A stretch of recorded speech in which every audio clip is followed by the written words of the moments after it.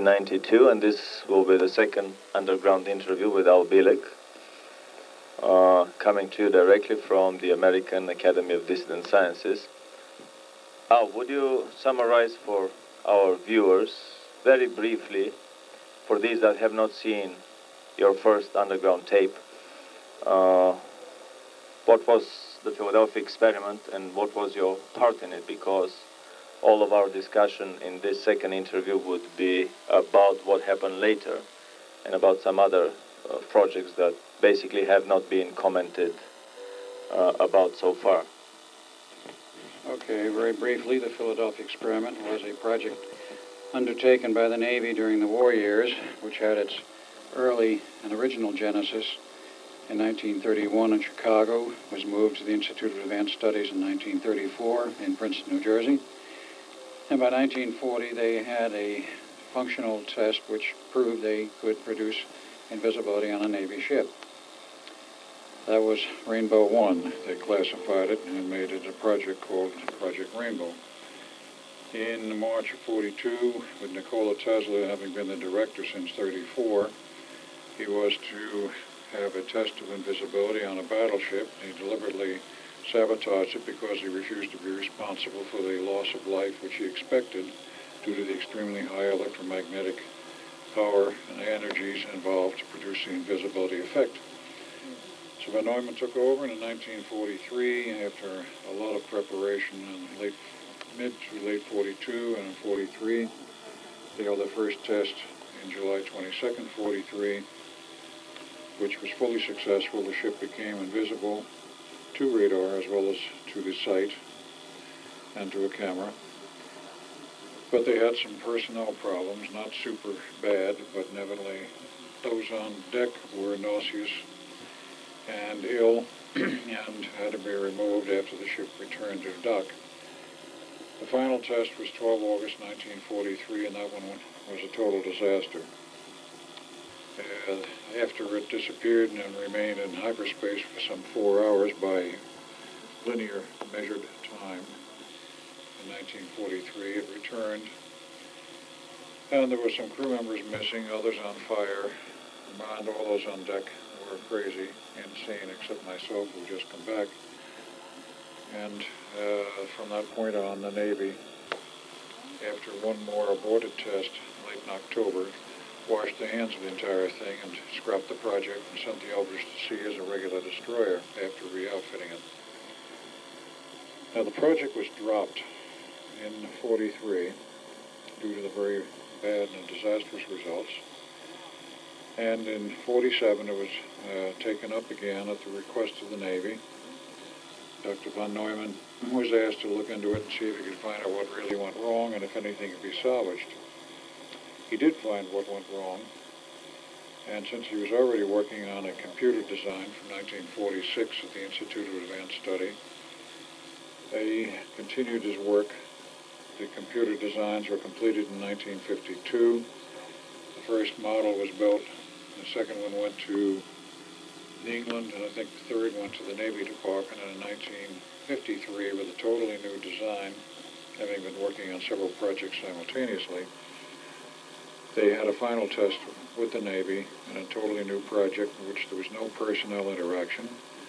They had full invisibility radar, not optical, and everybody was happy because there was no problem. So then we classified the project again and called it Project Phoenix.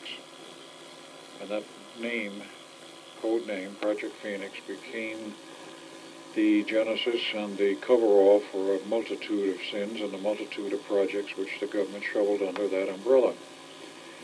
They had everything from mind control projects to invisibility project, that is the continuation of the Philadelphia experiment, to time travel problems and time travel systems and time tunnels and attempts at crossbreeding humans with reptilians and a few other little strange things all came under that umbrella. So that is very basically and very quickly what happened with the Philadelphia project.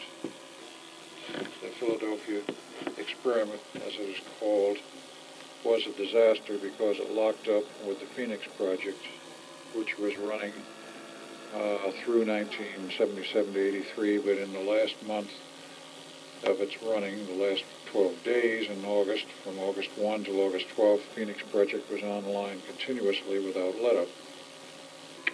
And on the 12th of August, 1983, the two projects locked up, pulled the Eldridge into hyperspace, where it remained for some 4 hours by standard measured linear time. On deck or on Earth? Yeah, out in hyperspace. It was not on Earth. Yeah. It was in a limbo condition. And Duncan and I were running the equipment on board the Eldridge. When we saw that it was totally uncontrollable and out of control and we couldn't shut it off, we jumped overboard and wound up in 1983 at the Phoenix Project. Stayed there about half a day, and we were sent back to the Eldridge to smash the equipment, return the ship to 1943. While this was coming out of the fields, the fog, and the equipment was running down because enough was destroyed that nothing would run anymore. As the field started to dissipate, we found, of course, 4 men buried in the steel as we went out on deck again, and a 5th man with his hand on a steel bulkhead, and a lot of other insanity all over the place, everyone running around totally in gibberish, insane. Some of the guys were burning, some were disappearing and reappearing, and it was a total disaster. Duncan took one look at this, jumped overboard, went to 1983, as later record showed, and that was before the fields totally collapsed. He was still able to get back. He didn't want any part of what he saw. The real reason for that, why he deserted ship, so to speak, and went back to the future, no pun intended on the movie, has been a subject of debate now for some 6 years, since we became aware of the interlocking projects, actually from about 88 onward. Why did he return to 83? The best answer I've been able to come up with was the fact that in the period of 1943, between the first and the second test of the Eldridge, then the Chief of Naval Operations, who was Admiral King, issued an order, which I found out about in the last few months, to the effect that if the second test was a failure, nobody was to leave the Eldridge alive. In other words, he proposed to kill everybody. Well, this was interdicted by a higher level order from the highest level of the Navy, which was the Secretary of the Navy, then James Forrestal, who countermanded the order. Duncan apparently knew about the original order, and I suspect did not know about the second order, and jumped overboard in a panic, thinking we're all doomed anyway, and looked at me before he jumped overboard like, well, aren't I coming along? I didn't. So it changed, in many respects, history, and definitely changed our personal history. Duncan was reborn later in 1951 in another body, and after he went through many escapades with the military and the Air Force from the time of age 18, which was 1978 onward, 68 onward, he left the Air Force and eventually wound up as part of the Phoenix Project in mid-70s. I became... Again, in his second incarnation. So. In his second incarnation as Duncan, in the same name. The first and the second Duncans were the same name, Alexander Duncan Cameron Jr. Father saw to that. And the second one was named that, according to what he told his 5th wife, who was Duncan's mother, in memory of its son who had died in World War II. And this is not a natural incarnation. No, it was not natural in any way. Made by machines, by some technology, by the government. By aliens, combining with the government, part of the Phoenix Project. Now, if you want to get into some of the other commentaries, many of the things which have come to light in the last few years have made this entire operation called Project Phoenix and the carry-on of the Philadelphia experiment, also Project Phoenix now, more than a little bit bizarre. When they perfected, that is, when they made a working experiment that was without hitch, without glitch, and without problems for personnel, of course, the project became of great interest to the Navy and to other military services. After several generations of revamping, they finally came up with what is today commonly called the stealth technology. Now, the stealth technology basically involves not only... The real stealth technology. Yes, it involves not only special coatings placed on the stealth fighter and the stealth bomber, but also the full invisibility technology, which is on the B-1 bomber, has been for many years, and the B-2, which is the stealth, on every Navy fighter aircraft in the fleet, on every fighter aircraft the Israelis have, on a number of other Air Force craft, all of the supercarriers. And this technology is now reduced to the portable size where an individual can be made invisible.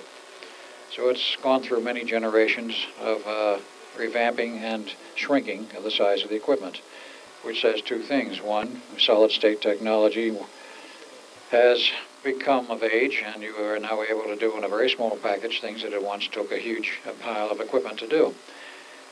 Secondly, they've modified the equipment to some extent so that it is now possible to make it portable and still completely effective. What the principles now are that they're using, I don't know. I don't know if it bears a resemblance to the original procedures or not, but they do have it working. In fact, there's even a famous photo available of President Bush and his Secret Service man out fishing at Kennebunk Park, Maine, in the surf. And in between the two of them, there is a fishing pole standing there fishing with nobody hanging onto it, quite invisible hands holding it up. This is rather a famous picture, and it is there. It has been publicized in a couple of newspapers, and merely goes to show that the government has rather good control over this sort of thing. There are other stories, not apocryphal, but real. Yeah, this is the famous picture. Right. Famous picture, and we see the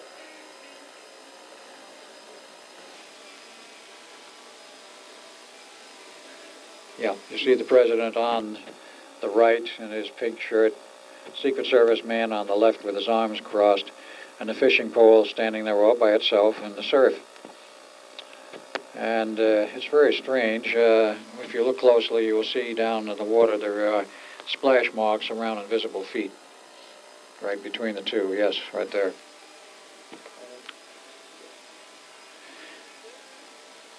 Now the angle seems a little bit off in terms of the way the poles are fishing, but we don't have the full picture of exactly what bay they were in or where this was and exactly where their lines were actually anchored. But this now can be done by either one of two techniques. One, hardware, or the second one, I understand, is they can put the human, that is a Secret Service man, through a special processing where without hardware he becomes invisible for about 72 hours. And then he starts to do the invisible man number and start to come back into visibility, and also he gets, I understand, violently ill when in the process of coming back to, quote, normalcy, unquote. Either way, they have control over processes of invisibility. Hangover. You might have a very powerful invisible hangover, and the hangover is not invisible to the person who has to withstand it. This is only one of the aspects of many things which have occurred. One very interesting thing here that comes to my attention is that if all carriers and if all planes are equipped with this invisibility, which basically is also a teleportation technique, then practically all confrontation on this planet become impossible, because you cannot fight a fleet that can hop around the world oceans at will, just flipping the numbers. Flipping the dials and showing up somewhere else, yeah, after turning on the invisibility. From the keyboard. There's more than one report of this, of a fleet going invisible in the Pacific, off radar, off optical view by private aircraft that happen to be flying in the area. And the fleet shows up a day later, a couple of thousand miles away, and steaming and under completely normal conditions where it doesn't appear like anything has happened, just so they've changed location in the meantime. And they were totally off full radar, not visible, and could not be tracked in that period of time. They made a quick jump of some type and were there. How they explain this to the sailors, I don't know. How they explain to the personnel on board the ship that are not in on the equipment, because these big carriers and larger ships, everybody does not know about the equipment, only a handful of personnel, including the skipper, of course. Maybe this film, The Final Countdown, gives an idea of how this is explained. They simply said that it was a whirlwind, a cyclone with some time-changing characteristics that moved the ship back in time to the Pearl Harbor attack. Yes, that film purported to be fictional, and they got away with it, you might say, by showing it as a freak of nature. Well, nature does not engage in those kind of freaks, not so far as we know at any time. My information was that it was a real test. They had the equipment on board. It was the Nimitz, and they were the first ones to be so equipped. And they went back into the past on direct orders to the day before Pearl Harbor, with the intent, whoever gave the orders, that the aircraft on the Nimitz would wipe out the invading Japanese fleet before there was an attack and prevent the attack and thereby change history.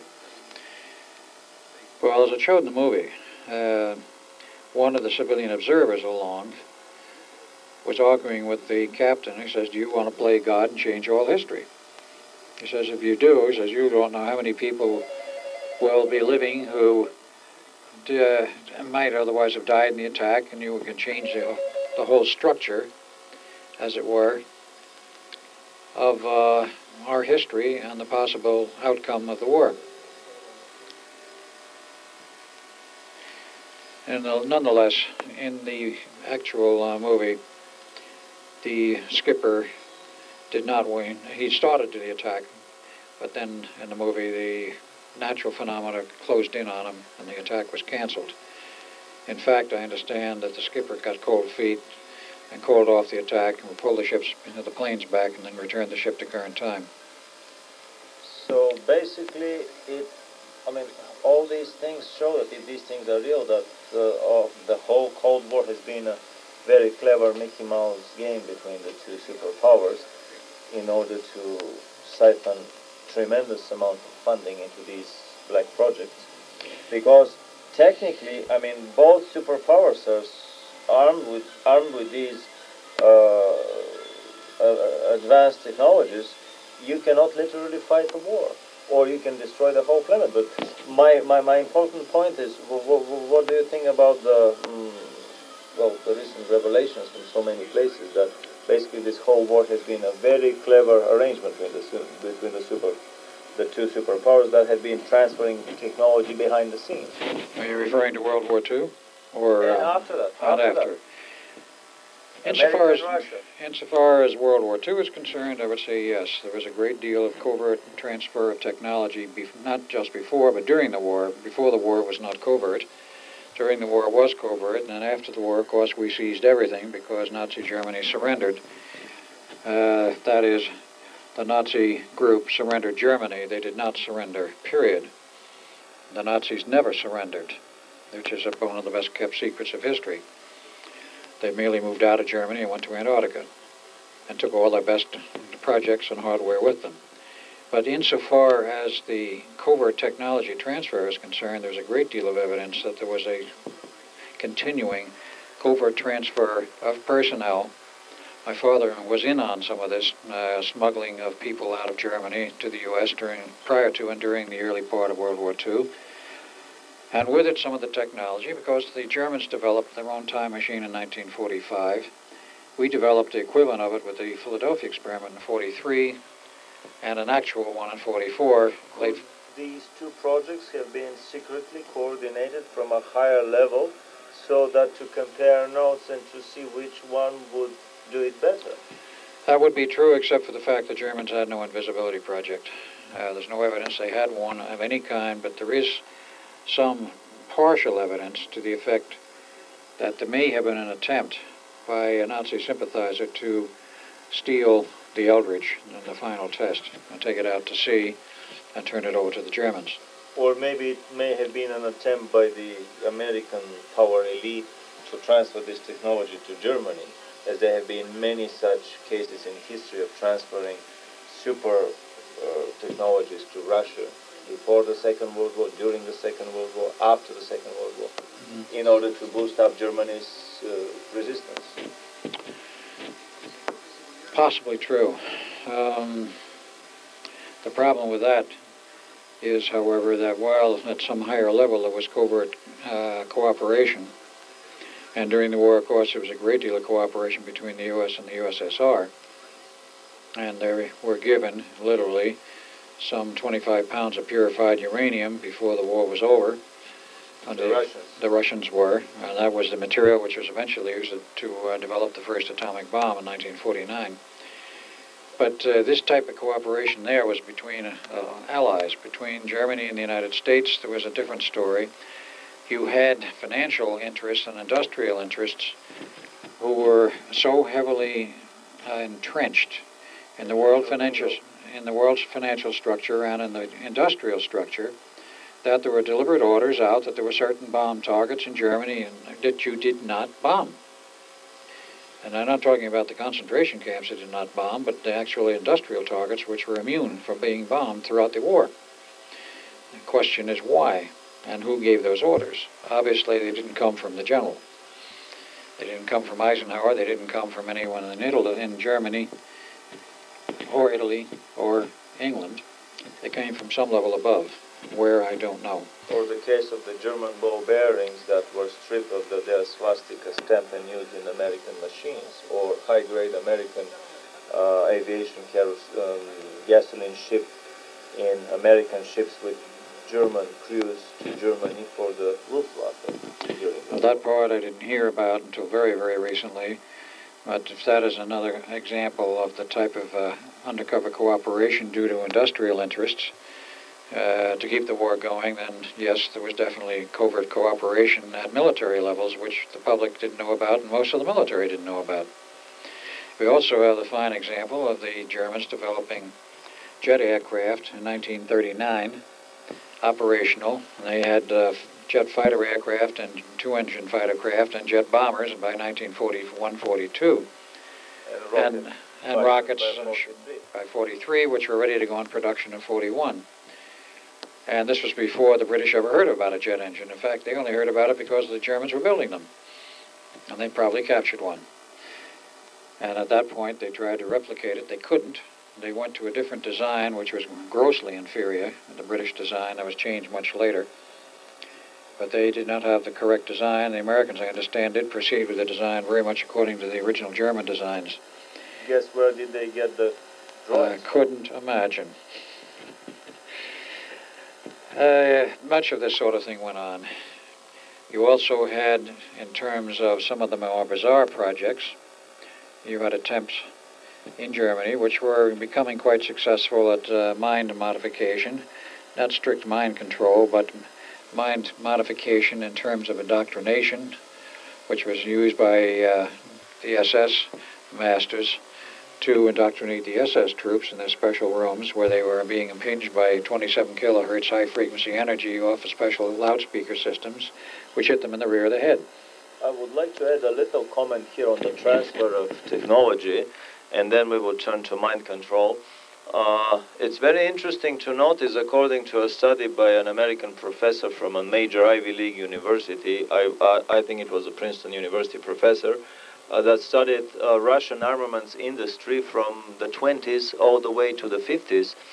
And in his monumental academic work, he, among other things, he noticed that 14 out of the 15 munition plants in Germany at the start of the Second World War in Russia, 14 out of the 15 munition plants in Russia were built by German technology, with German money, expertise, know-how, engineers, and management.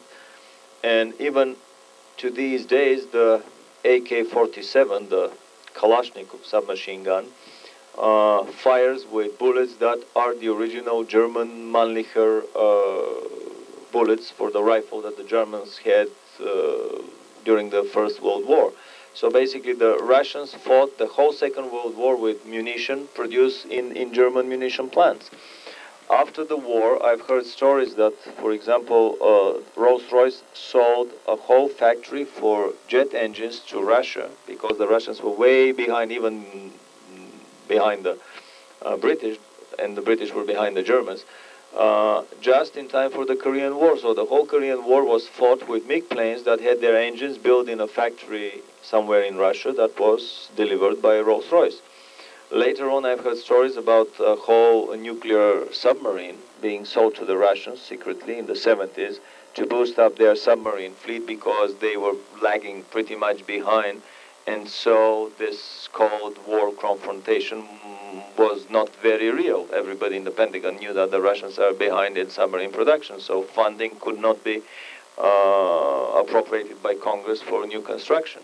Or way back in the late 40s when the Russian ambassador stole a nuclear warhead, a nuclear bomb, and smuggled it out of Washington in his suitcase and onto the plane. All these things do not happen by coincidence or through sheer geniusness of the Russian secret services. They are cleverly orchestrated and arranged at a higher level, conspiratorial level, higher than the leadership of the CIA or the KGB, in order to coordinate this Cold War and to have the two adversaries basically equally strong so that money could continue to be appropriated by both the American Congress and the Supreme Soviet. And this has been going on for all these years. My personal feeling is that behind the scenes, a massive space program of the two superpowers with the cooperation and participation of other countries has been going on. And what we see in Star Trek as a fictional reality is probably a Monday, everyday, 9 to 5 jobs for a limited select group of elite intelligence personnel and elite scientists in both Russia and the United States. But I would like to have you all discuss a little bit more about the German mind control projects and how they were later carried on in the United States. Okay, the initial work that I know of that was carried on by the Germans involved the use of sound techniques, which produced a semi-hypnotic effect on the persons, groups in the SS being indoctrinated, so that the indoctrination training would take more readily. This equipment at the end of World War II was captured by what they call the Buck Rogers flying teams that went all over Germany looking for new technology, things that they wanted to bring home to the United States. Quite aside from the 30 railroad cars full of patents and paperwork which they brought back to the U.S., they found all kinds of little interesting pieces of hardware. And one of them was this indoctrination hardware, which wound up in Los Angeles, went to the Technicolor Corporation to replicate the electronics. And the speakers, which were very specialized, wound up with Altec Lansing to be duplicated.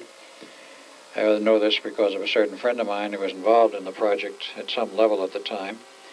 And after they analyzed what had been built and how it worked on the human head, the hardware was replicated, went into production, and nobody knows where it went.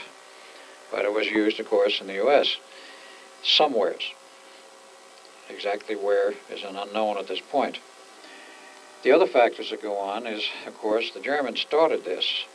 The Japanese also had their own program going using a totally different approach. They were using microwave energy, a special technique working on the head. I do not know how successful they might have been, but the project was taken over by the U.S. at the end of the war and swept totally under the rug with a complete silence. The work continued basically at Brookhaven National Laboratory starting about 1947. And there they had already in place, having been smuggled from across the ocean from Germany, a considerable number of refugee German Jewish scientists. And they were part of the mind control projects and certain other projects. They went to work at Brookhaven, Brookhaven being a national laboratory, to work on the continuation of mind control techniques. Now, since Brookhaven is a national laboratory, it is funded by tax money, federal funds. They therefore have to make a report every month as to what they're doing, all the projects underway, and a general report of progress, lack thereof, or whatever. And this went on for some 20 years. And then after approximately 20 years, or close to that, somebody in Congress decides to start reading these reports. Instead of just stuffing them in some cubbyhole, they started reading them. They found out about mind control. At that point, somebody in Congress blew their lid, said, what is mind control? If they're building this sort of stuff, they might use it on us. Cancel the project. The project was canceled, and the scientists were thrown out of Brookhaven. And they were looking, of course, for a new home to continue their research. And they found it not far from Brookhaven, which was in the eastern half of Long Island. They went a little further east to a location called Montauk area, and there was a military base called Fort Hero, which was operational. It was an Army base and an Air Force base at that time. The Army part of the base had been there since before World War I. The Navy was there with submarine pens since before World War I. But the Air Force moved in the early 60s with some specialized radar systems they were testing long range over the ocean, and eventually the SAGE system was moved in there about 1963. And that was decommissioned about 68, 69 because they went to the Dew Line project in Canada, still longer range and further north, and all of the SAGE systems around the U.S. were dropped. In that interim, the base was abandoned, was held as surplus property by the General Services Administration, and this group who was already there stayed. The mind control group. The mind control group. And they continue their projects. Now, other projects under the Phoenix Project, and I cannot say I know all of those which have been put under that little umbrella. Phase 1 was mind control, and that was moved to Montauk. That is to that location at the abandoned base. Would you comment a little bit on the other German inroads into mind control, namely the usage of cocaine, the regular usage of cocaine by their officers and engineers? Well, there you get into a very touchy subject, because in the United States today, cocaine is considered a controlled substance and a drug which will do you harm. I know a British scientist who came over to the U.S. prior to or just slightly after World War II, and when he was going through school, he regularly used cocaine. He said everybody in England did. Nobody had any bad effects from it. Nobody considered it a drug, and nobody considered it harmful. It is, after all, a derivative of cocoa, the cocoa leaf. And while it is a sort of energy and psychic booster, he used it to stay up all night and study for his exams, and then be out bright and early and never going to bed, to his classes the next morning to take his exams, and he passed them. Now, this was not limited to England.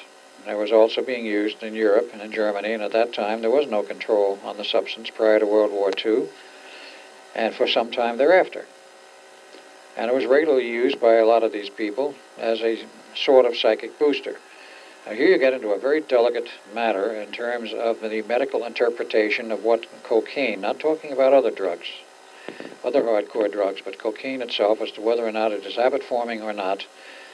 I understand generally considered as not habit-forming in the use or misuse by young people under the age of 21. It can lead to the use of other harder, more dangerous drugs, but of itself might not be considered so dangerous. None of the reports by the LaGuardia Commission in the 30s in New York indicated there was any problem from marijuana or from some of these other drugs, and they were then, at that point, wide open in usage. There was no control on them in the 30s, in the U.S. or elsewhere, to my knowledge. The controls on these were only established after World War II and would not come down as a tight, hard control with the controlled substance laws we now have until 1965. It was that late. And that, of course, included LSD and many of the other mind-bending drugs, but cocaine was not in that category. These people use it regularly as an energy booster and to sharpen their wits, their mentality. And probably meditation and tapping into higher database. Possibly meditation. Definitely some of these compounds, particularly peyote, as one example, and LSD is a synthetic, but peyote was a natural derivative from the peyote mushroom, was definitely used and still is used by the American Indians as a part of their rites, but it has been used by many people experimentally in the past as a means for expanding the human consciousness and looking into other areas beyond the normal physical reality. The government couldn't have this for one simple reason. They were interfering with the CIA's MK Ultra program and certain other programs the CIA was involved with, which involved mind manipulation. And if you get somebody with an expanded mind, with more awareness and more understanding, they will be able to see through these other programs. But if you cut off the means, somebody patched your memory. right, if you cut off the use of these materials or their availability, then you're not going to be able to take a better look around you. You might not be able to find out that your mind has been tampered with on one of the government projects, which were rampant in the U.S. and Canada. In Canada, from the CIA, from the late 40s onward. And it's basically the chemical drug aspects from the early to mid-50s. And MK Ultra was only one program. There were many others. You also had other programs underway, which started in 47, went on through 52, for finding the basis for changing the memory structure, changing the personality, completely and totally if the CIA or whatever agency wanted to do this. And these programs were instituted by Dr. Wilhelm Reich in Rangeley, Maine in 1947 when he signed a 5-year contract with the CIA to do research, which was, according to what he was given to understand at the beginning, the initial point, the CIA was, quote, interested in two aspects. One was development of psychic ability, finding a means to improve or enhance psychic ability. The second part was they wanted to find a means to deprogram people who had been programmed. To brainwash them? Well, they didn't. Old memories? They didn't state that to Reich, but he soon found out that's what they wanted. And he blew his stack and falsified the experiments. Contract killers, if necessary. Right. He found basically the means whereby you can totally reprogram a human mind at will and change its structure, its intent, its the memory patterns and memory functions, commands being built in to control that individual so they were no longer a free agent, even though they might be under the impression they were. Certain command methods could be used to have that pre-programmed person on command do something which had already been programmed into them by the CIA, NSA, or whoever was using these techniques. This was all part of the mind control programs of the 50s and the 60s and the 70s. And this stemmed from basically German work and from some Japanese work, because the Japanese work comes into the picture later in the 70s onward using RF techniques, microwave, and satellites. But this required a great deal more research in between, after the beginning programs of the 40s and the 50s. Wilhelm Reich threatened to expose the whole business to the public, and he was then they attempted to hold him to court once in 1954. He refused to show, and he got away with it. He sent a letter to the judge. But he was inherently unhappy with what he had been used for and said he would never work for the CIA again. In fact, all of his lab personnel were armed to the teeth to keep out one particular government agency, and that was the FDA. If any FDA personnel ever showed up on any of his lab property, the orders were to shoot first and ask questions afterwards. Other government agencies he cooperated with. It was very interesting for me, the connection that you were discussing yesterday between some certain indoctrination techniques by Indian yogi cults that were later introduced into the CIA, indoctrination techniques that involved some specialized sexual practices. Oh, this had nothing to do with yoga practices. This was a direct offshoot from the Wilhelm Reich techniques and Wilhelm Reich's research. Basically, we'll not go into the whole 9 yards of it on camera, but basically what Reich discovered in that 5-year period, from 47 to 52, was that there was a great relationship between the mental functioning of the human and sex, and the orgiastic state, as he called it, and that he found that in the orgiastic state, if you could hold that point where the person was about ready to have an orgasm, but not have the orgasm, you were held at a peak point of nervous excitation. At that point, the human subconscious and the human conscious locked together in an open line. And everything that's in the subconscious becomes available to the conscious mind. The soul connects to the mind. Right. Therefore, you can reprogram that person if you know what you're doing. And Reich found out partially how it could be done. And the CIA, after many years of work, and the NSA found out how you could complete this so that a person could be programmed with certain inbuilt mechanisms, functions, memories, change memories, whatever. And while the initial techniques were more physical, after some time in the 70s, they developed purely electronic techniques which would induce the orgiastic state and hold it electronically. Right. And these pieces of equipment are in every hospital in the United States which accepts federal funding by law. It requires a double floppy disk in the computer. One is a standard floppy, because they use these equipments normally for EEG measurement or shock therapy if they need to use shock therapy in the psychiatric wards. But with the induction of a special second floppy, which goes into a portion which is normally locked, this is the so-called orgiastic floppy, which induces which induces that state in the person who is wired up to this equipment, which now is not with big pads, but with very tiny little probes, which are 50 millimeters square. And in the certain appropriate points of the body, they are attached. I won't go into all of them, but all over the body in very critical nerve ganglia points. That person is pushed and thrown, if you will, into the orgiastic state, and then by computer, they can change that person's mind, memory, programming, whatever. And when they're done, shut it off and install a final command that they don't remember anything that's happened. And then, of course, the person is released. No drugs, no messy techniques of the earlier Reichian form, and they can be done to a patient, whether it's a regular patient or an in-out patient, at any institution in the U.S. that has its equipment. Private hospitals that are not accepting federal funding do not have the law requirement to carry such equipment, but it is recommended that they do. But every major hospital that has federal funding has required by law to have at least one of these machines there, and they're usually kept under tight lock and key. This is how far some of the programming techniques have gone in this country, and this is only one example. A friend of mine who works in one of the hospitals upstate New York has personally seen the equipment, and he didn't say he had seen it in operation, but I think probably he has. And he knows exactly how it works and exactly what is done to make it function, and that it can be used for those purposes.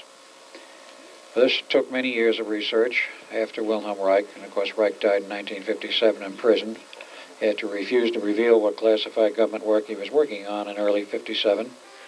And the judge said his hands were tied. He had no choice but to commit him to prison unless he could show good cause why he should not, which meant he had to talk about his classified work, and he says, I can't. So he went to prison and died there. And, of course, came the famous FDA book burning of Wilhelm Reich's works. They went around and literally confiscated thousands of Reich books, and in a particularly vicious form of Nazi book burning, went ahead and burned the books. These have been republished since. Most of them. I think there are a few that are still out of print and held privately. They didn't get all of them, of course, but they got them in the bookstores and the places where they were normally purchased. So this was an Orwellian blacklisting. It was a form of Orwellian blacklisting. From the libraries and from the academic memory of this society. Right. He was showing in all of his published works, which was not only his journals, his Journal of Orgonomy, but all of the various magazines, the books he had written and published, which were many, about a dozen. He was showing the function of orgone energy, not only in terms of the human body, but in terms of the atmosphere, weather control, smog, the relationships of smog and smoggy conditions in the Earth's atmosphere, how it was related to the loss of orgone energy in the atmosphere, and so forth. Preston's tape is about secret weather control, yes, regulation by orgone energy. That's very true. Balloon sons. Well, radiosondes, as they call them. Yeah. And these radiosondes, believe it or not, were designed initially and built in breadboard form by Wilhelm Reich in his laboratory in Rangeley, Maine, and they were shipped down to a neat little laboratory in Long Island called Brookhaven, and there they were beaten into a production form and found out how they could produce them by the thousand fairly inexpensively, and they did. You know, Preston bought up nearly the entire stock in the United States, surplus, because they were banned after a certain point of time for being used, and the government didn't want the secret out that they were modifying the weather, not measuring it, because ground receiving stations were not built. Well, they built was the transmitter. So what do you do with the transmitter if you have no receiver? Well, you're doing something else. And they were. They were modifying the weather on an experimental basis. And the bigger units were capable of steering hurricanes. The AMT-6 started out with a little box, an AMT-2, then a slightly larger one with a white plastic bubble on the top, shaped with a point and then with a round section. And this AMT-4 was a little more powerful. And you used that as a more advanced form of weather control. This is one of the earlier models. This was the earliest model, the AMT-2, which comprised of this white portion. It had the same antenna in it. It was run by a battery pack. And the rest of it was a different kind of a box structure, which contained some elements, namely three sensing elements. One was barometric pressure. The other was a special strip which actually sensed the amount of orgone energy in the atmosphere and converted it to an electrical signal. The other one sensed the amount of Dürr energy, which is considered disintegrant orgone energy in the atmosphere, sensed that and gave it an electrical equivalent. And then went through a special modulator chopper system, and it was fed out in the transmitter, that small unit being one of the first ones, rather low power, which would then modify the weather experimentally in a limited area. They went from smaller to bigger boxes, and finally to the big AMT-6, which in its final form, which you can hardly find anymore, was in a cylindrical tube that stood about this high off the floor, about that diameter, and had a huge antenna that stuck out of the bottom about that long. And the antenna was deployed after it was in flight, so to speak. The large ones were taken up in a plane and dropped off a parachute. The smaller units went up in a balloon. So basically this is a manipulation of the micro and of the macro, from the mind to the weather. Yes. But to summarize here, so basically the Germans developed mind control through chemotherapy and hypnosis.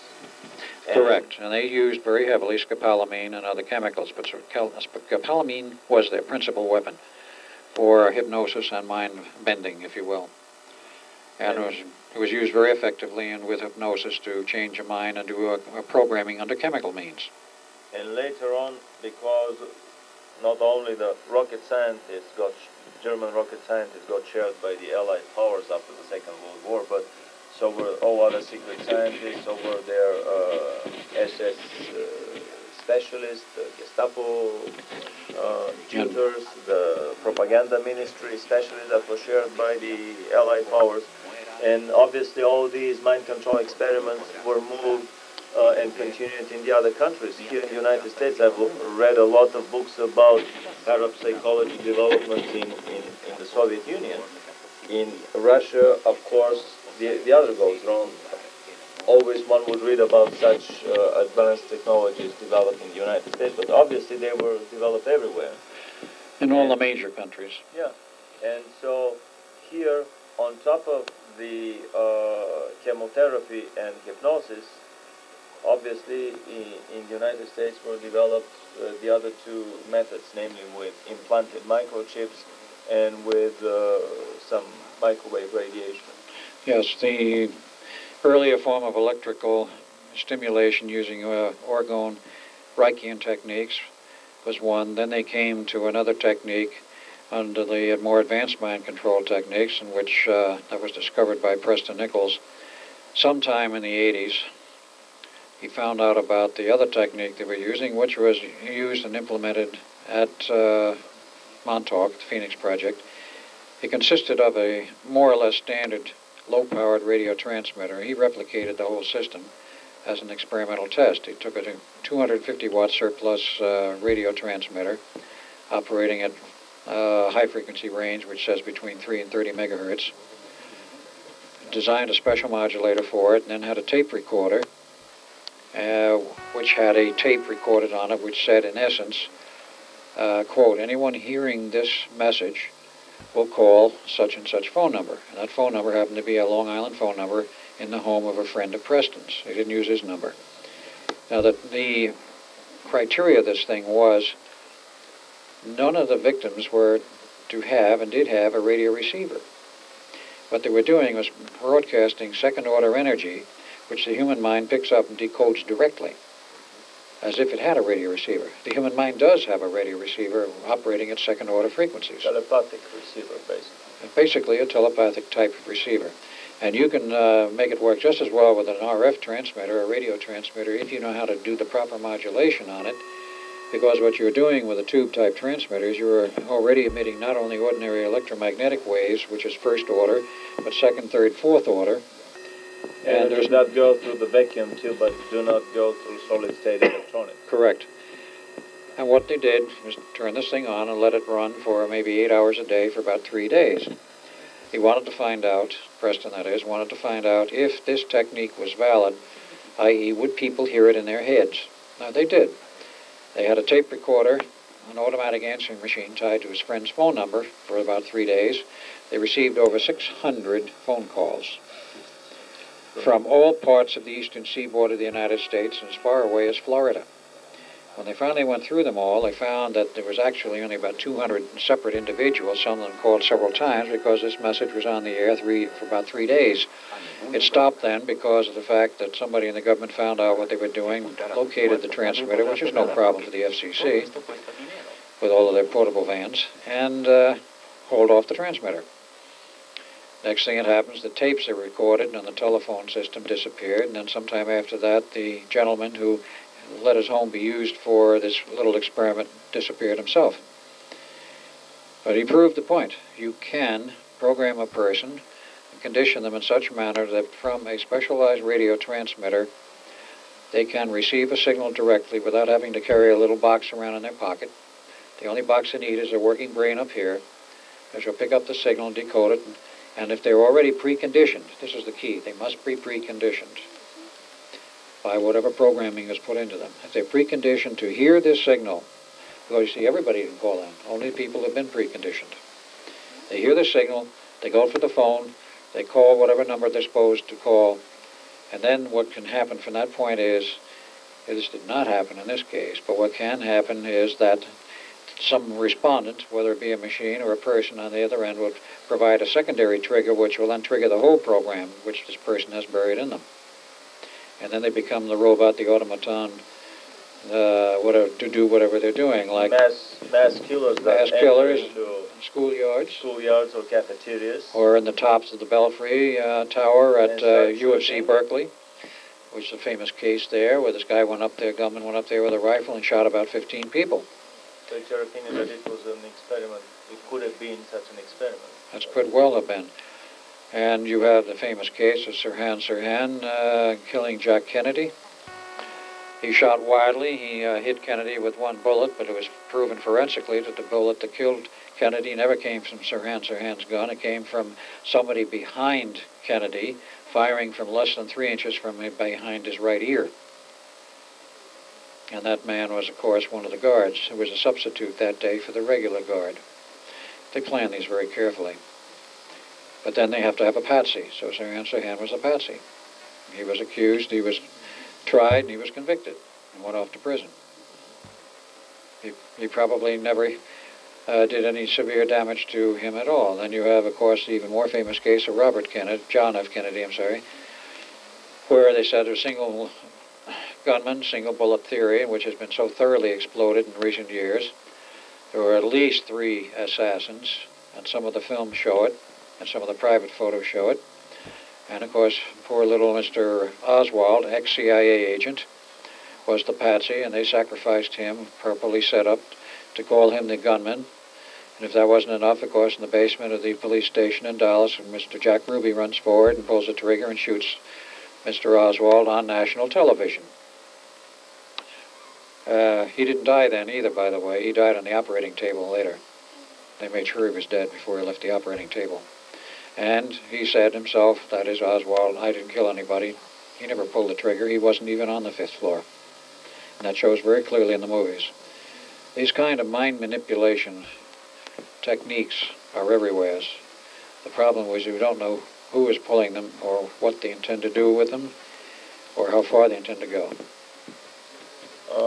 What would you comment on the implantation of microchips into the human brain for the purposes of listening to the sounds around the person, maybe even getting visual signal from what the person sees, to, from one point on, turning the big master switch and assuming control over that being and actually commanding it what to do. In one of last year's issues of the Mutual UFO Network journal, the MUFON UFO journal, there was a very good article of about maybe 24 papers in official academic medical journals about implantation of microchips into pets and human beings, into human brains, for the purpose of mind control. Some of these papers were from the early 60s, which means that more than 30 years of such research has been going on. This is a topic very important in the field of ufology, with all this mind implantation by the little grays going on. And it has been my suspicion all along that many of these techniques have been in the arsenal of the government, and so one should look first of all into his own government and then into some aliens doing this massive implantation. The rumors are that from 1 in 40 all the way up to 1 in 10 from the United States population have been implanted. Well, if you go into the history of this type of mind control by signal, by external control, you can go back as early as 1960 when Dr. Delgado was experimenting with implanted chips in the heads of bulls, and he proved in the ring in Spain, I think Barcelona, that a charging bull could be stopped in its tracks by flipping a switch on a little electronic control box and a radio transmitter, which affected this chip buried in the bull's head. Similar like a radio-controlled model. Similar to a radio-controlled model, except he was doing a very simple signal transmission, which caused the bull to turn aside, and was set up in some manner, which made a very effective control of the bull. He lost his anger, or he was just directed to turn aside. That was publicly demonstrated. Now, that was only the beginning. Nobody has been able to find out exactly what Delgado did since then, but of course you have the spectacle of the CIA continuing, and as microchips were produced, you have had implants which have been found in people's heads by the proper high-definition radar, not radar, but X-ray systems, and also the MRW systems, or MNR. They can also find these chips. But you have more than one class. The initial class was probably developed by our government, possibly in conjunction with alien technology and possibly strictly on our own. But then you have certain documentary films which the Japanese have produced showing, after interview of people and putting them through CAT scans, they can show implanted devices directly in the brain. They cannot figure out how they got there, and they know damn blessed well they can never remove them because it would kill the person to try and dig these things out of the brain. And they cannot explain how they got there. They cannot understand the technology involved because it's not terrestrial technology. It's one of the proofs about UFOs and ETs. Some of these implanted devices defy any medical skill we have to put in the head where they are. Maybe they were beamed inside, beamed down. It's hard to say how it was. It's hard to say how it might have been done. But they're there. They're easily visible in a layer-by-layer CAT scan as to what part of the brains are in, and very often they find two of them, one in the left lobe, one in the right lobe. What effect they have is unknown, because it's not been detected in some of these cases that the individuals had particularly erratic behavior. But the technology is there, the technique is there, and where the line ends between U.S. government hardware and control and alien technology and control is very hard to say. But this is... They all work. The evidence is they're working together. They're working together. One for the other. Exactly.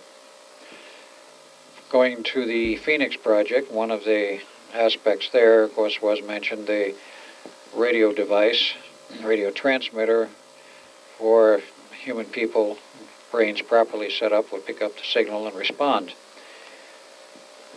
You have other types of technology which have been developed as a result of the continuing work at Phoenix, at Montauk, elsewhere, because you must also know that there were 25 stations. Every station was converted essentially to a Montauk-type operation, though they didn't all stay online. Eventually only about 3 left. And how many other projects buried elsewhere were going on, we don't really know. We know of 2. ITT Corporation, who was the contractor for all of the hardware for Montauk, that is for the Phoenix project at Montauk, also had some ongoing side projects. Brentwood, Long Island, existed for many years, actually since sometime after the turn of the century, an overseas communication system known as McKay Radio Overseas Communications. About 1966, the system was bought out by ITT. It was a huge... But Tesla, no noise communication? No, those were standard, ordinary communication using regular transmitters. Only they had a bank of about 52 transmitters there for different frequencies that were set up for continuing overseas communication, which was voice, which was teletype, which was fax, and everything imaginable, both black and white and color fax. The transmitter site was at Brentwood, and after it was shut down, which was in the fall of '86 when I was there on the island, we went through there and found they had been experimenting on other projects on the side, and some of the transmitters had some non-standard equipment in them. We found other non-standard equipment around, and we finally located the chief engineer of the site, who admitted that there were major changes in the installation, which he had no understanding of what they were for. They had the regular traffic, and they had direct tie-in links to ITT laboratories at Nutley, New Jersey, through dedicated phone lines direct to that site for inputs that he had no idea what they were. He said it was totally controlled from ITT Nutley.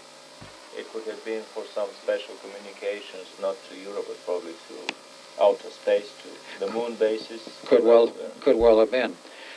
Now, they had a parallel project going on with certain other aspects, which the transmitter site had to have a receiving site. Now, the receiving site was not in the same location. They moved it about 30 miles away to Southampton, Long Island, and there they had the gigantic receiver site, which is still essentially there. The transmitter site was demolished and converted into a industrial park, which is all you see now is an industrial park from about '87 onward. But in that site, some strange things went on, and the story of how the project came down is even stranger. Might be worth noting. We had to track back, and Preston Nichols was very heavy in this because he's a radio amateur and he's in the radio amateur clubs. And he had been by that place many times, and one October night, with he, Duncan, and myself in his van, headed up to the place. He wanted to show me this vast transmitter site. He says, I don't think we can get on in there, but it's there. Well, the gates were wide open. The guards were gone. The power was off. So we drove in and drove around and wandered all through the place. And they had not yet started demolishing the main transmitter building. They had demolished some of the smaller buildings peripherally, which may have had some manufacturing facilities. We're not sure. But we went through that, saw all of the transmitters, and there were some very strange charges left on them. Eventually, of course, the amateurs were invited in to strip the place, take anything they wanted, because it would save the contractor the trouble of removing it. So the amateurs had a field day. They took down 5 towers, 120 feet high, with the rotating antennas. They saved the antennas. They took everything you can imagine. And when they were done, they still had literally tens of tons of hardware to scrap. The transmitters eventually were bulldozed, what was left of them. But we couldn't understand why this place shut down, because it was a functioning overseas communication system. Well, finally the story filtered through from ITT Corporation's headquarters at Maiden Lane, New York, about a very strange occurrence in one night in September, actually a Saturday. ITT had planned to shut this facility down on a permanent basis because they really had a little more use for it. And that particular morning on a Saturday, they gave instructions by phone to the station master that this was to be the last day of transmission. There would be some traffic that would come through, and they would have shut down and secure the transmitter on a permanent basis. So he received his orders, And throughout the rest of the day and far into the night, the transmitter remained on, and was receiving traffic, and nobody at the Nutley end or New York could figure out what was going on. They had orders to shut down the station, and it was not shut down. It was accepting traffic and transmitting. So they sent somebody out from New York to investigate, and he arrived that night and started to go on base, took one look and said, I ain't going on this place.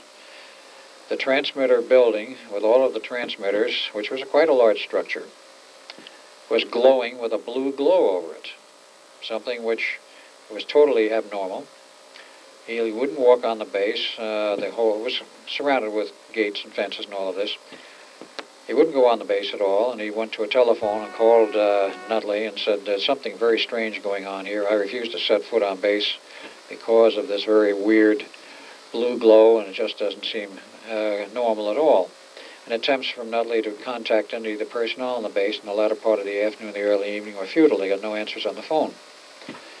So they said, okay, don't go on base. We'll come by with the crew in the morning and we'll shut down the power from the substation outside the operating area, which they did. And then they went on base. Nothing wrong, everything appearing perfectly normal. All the equipment was there. 12 people on that base earlier in the day had vanished completely, were never found. Not a trace. They finally had to tell the families that these people had disappeared. How they handled it, I don't know. But about 3 days later, they fired up the equipment to see if there's anything wrong with it. They found nothing wrong with it, whatever. Every piece of equipment on that base operated properly, but nobody was there. So ITT shut it down and did a little head scratching and finally says, okay, we don't have anything more to do with this place, get rid of it. So that was when the order came to sell it. They found somebody who was a developer of industrial properties, and they bought it lock, stock, and barrel for $5 million cash. They finally found out how much they paid for it. And ITT told him, you get everything. He says, we don't want all this transmitting gear. He says, you got it all. We don't want it. It's your problem. So that's where came the famous offer to the radio amateurs to come in and have at it and take anything they wanted. And they did for 2 weeks or 3 weeks. And then, of course, eventually everything was torn up and the transmitters were destroyed, the buildings were leveled. I was there when they were doing it. And the underground facilities, and there were some extensive underground rooms, they were so strong that they supported the bulldozers without bending at all. What they did with that, I don't know. But they eventually cleared everything, and it's now a large industrial site, and there's no trace of the old transmitter towers, the buildings, or the site. But that story was weird in that whatever was going on at that station, apparently the station or something connected with it wasn't about to be shut down. So into the blue went about 12 people, somewhat reminiscent of what happened at Montauk not too long before, except there was a different phenomena. But that's some of the strange things that have turned up in Long Island in the process. This reminds me of these additional byproducts of the Philadelphia technology way back in the 40s when seamen were disappearing off the deck of the Eldridge, and then somebody else appeared, another seaman appeared in Italy, buried in a brick wall. Then that barroom fight with yes. crewmen that came out of nowhere. Yeah, those are all interesting stories. The one about the barroom fight is documented. I do have the newspaper clipping finally, which documents a group of sailors coming out of, as they put it in the paper, the rear room of the barroom, fighting and engaging in a brawl, and involved themselves with the customers in the bar, and bar stools were overturned and things were damaged, and they estimated $600 worth of damage, which was quite a lot of damage in 1943. And the MPs and the SPs were called, and the police and the shore patrol hauled off the sailors, and the Navy said they would pay for the damage that was done. The only problem with the story was there was no back room in the bar. There was nothing but a wall. And it would appear that these sailors came out of the wall, probably connected with the Philadelphia experiment. And we don't really know, as has never been run down for the ultimate answer as to where they came from. The other story I've heard once, and I've not been able to get any data on it, is that about the same time, a sailor, an American one, turned up buried in a brick wall someplace in Italy.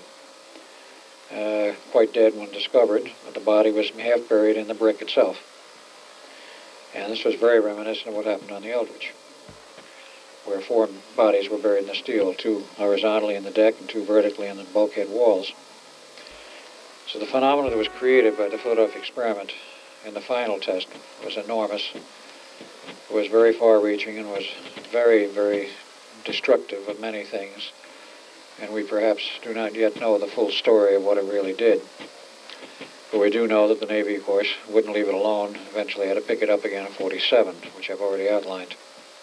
I remember a story here, a very interesting story that I heard on American radio, American Forces Radio in Japan in the late 70s, about a big rock that was a program on unexplained phenomena, Fortean phenomena. One night, a big rock, huge boulder appeared out of nowhere in the middle of the city square of a American city on the East Coast. Next morning, all the city elders gathered. The rock was so big they couldn't haul it in any truck. They had to cut it in pieces or to dynamite it. Scientists were called in, and one of them said, well, maybe this is a materialization of some material out of a different dimension. And I said, nah, different dimension, my left foot. That was almost 20 years ago, when I have absolutely no idea about time travel, about different parallel dimensions and so on. 14 phenomena. Yeah, the 14 phenomena were absolute taboo in Eastern Europe and still are widely unknown. But the program ended with the words, and the name of this scientist was Albert Einstein, and I clearly remember to this day cold ants crawling down my back, because I realized that there may be something more serious to this rather than just a simple joke. Then I remember another story in a science fiction magazine. My personal feeling is that many of the science fiction stories that we read, and even many of the tabloid reports that we read, and that the supermarket checkout lines are daily bombarded with these messages. I'm subscribed to most of the tabloid papers, and the Weekly World News is my favorite one. My feeling is that this is a very subtle way of manipulation and of education of the whole society. It works on a principle similar to the immunization of an organism with a weakened poison or a weakened disease, so that the organism can develop its antibodies. In this case, the lowest strata of society that doesn't read anything else but tabloid papers serve as this sacrificial lamb that is exposed to the dangerous, threatening information, and through many years of such bombardment, they finally learn to live with UFOs visiting us every day, or the government manipulating space, manipulating time, manipulating the genetic code, creating hybrids between humans and animals, between humans and aliens.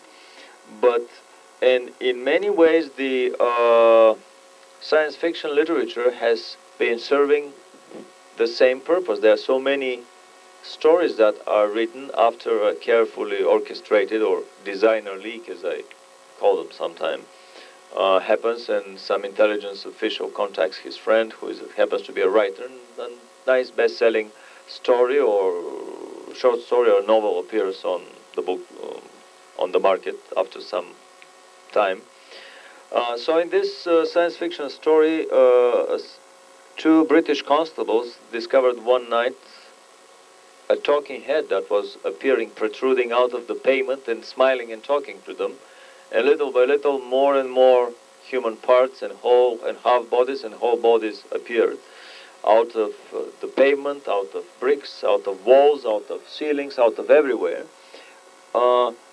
So this is a very interesting attempt to acquaint the public with the possibility that it is possible to walk through walls, that it is not that difficult and dangerous. And obviously these are signs that secret programs have been going on behind the scenes. For me, every story that I read in the tabloid papers is an indication that some research of that type is going on somewhere behind the scenes, and somebody is interested in educating the whole society, so that 20 or 50 years later, when this research would be put out in the open, in public, in the academia, there wouldn't be a massive panic or suicides. What other byproducts, I mean negative byproducts of the Philadelphia experiment would you comment upon? Or maybe some of these first nuclear tests that we were talking today that had some very interesting starry effects?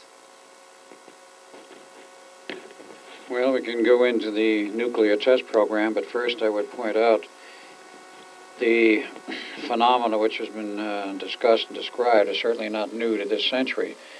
Charles Fort, who was an ordinary newspaper reporter a century and a half ago in England, would start investigating some of these strange occurrences and reports he heard, and of course, like most other people at the time, was very skeptical, but started clipping these newspaper files, and he wound up with some 50 or 100 shoeboxes full of clippings, which wound up being eventually the property of the Fortean Society. He wrote a series of books, Land of the Damned, and a few others, in which he concluded that basically we might be the property of somebody else. But he documented so many of these strange occurrences, like frogs falling out of the heaven, fish falling out of the heavens on the ground, and other strange falls, even parts of bathrooms, of sinks, and what have you, angel hair, animals, just coming out of nowhere. There has to be an explanation, but none could be found at that time, and the scientists, of course, ignored it. These things have been going on through quite a period of time, and they're not new to us. But this sort of thing continues, and we have the barroom brawls, which may have been induced by hardware that we controlled. Who knows what caused these other phenomena 100 years ago? But when we came on to the era of the nuclear energy, where we dropped the bombs in Japan, we had atomic tests in the Pacific in 1946 and 47, which were essentially ordinary atomic bombs. I use that term ordinary advisedly, because it kept growing in size and power. But in 1952, with Edward Teller having created it, they were ready to test the first hydrogen bomb. And in 1954, they tested a second one. And when I remember, if my dates are correct, with the second test they had an enormous problem with. They decided they wanted a 3-mile-long tunnel to instrument the rate of propagation of the explosion. And it was very carefully instrumented with very precise equipment, because EG&G instruments all of these tests, has from the year one and still is to this day. No one else will or can, because they control all the patents.